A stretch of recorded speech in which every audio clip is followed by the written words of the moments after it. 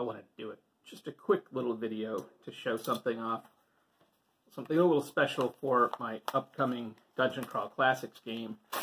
Yes, that's right. I'm still trying to get Dungeon Crawl Classics happening. But you know how life is. It may find a way, but it also gets in the way a lot. So what do I have?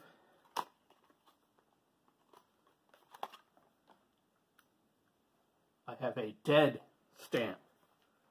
This should be a self-inking stamp, so let's make sure and see how it works. Bam! So I can use that on people's zero-level funnel characters when they get taken out. While I'm at that, what am I drinking today?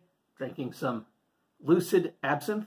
That's 1 part absinthe, 4 parts water over a sugar cube. No wormwood in this, so I'm not getting that messed up. It's refreshing. It's warming up here in Virginia, so I'm enjoying a little bit of a refreshing beverage. I'm one of those weirdos who actually likes the flavor of licorice, so I actually enjoy absinthe.